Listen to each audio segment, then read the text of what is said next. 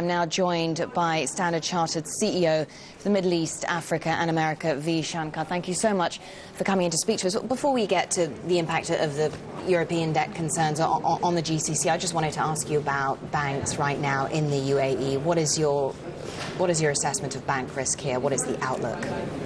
Banks are a reflection, really, of what's going on in the broader economy. So the real question is what's going to happen to the economy in GCC or UAE.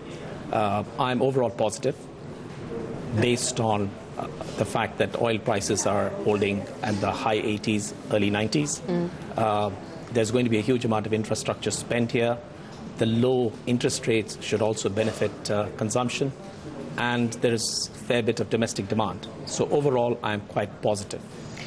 How much of a shortage have UAE banks been facing since the onset of the credit crisis, as foreign investors withdrew billions of dirhams of deposits? The interesting thing is, if you look at the banking sector here, they are actually quite long on local liquidity. They may be short on dollar liquidity, but not on local currency.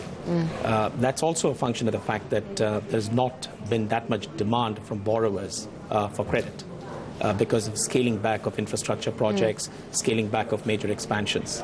So do you expect bank lending to then remain subdued in 2011 next year? You've got to take a slightly longer term view. I don't know whether it's going to be 2011 or 2012, but it is definitely going to rebound.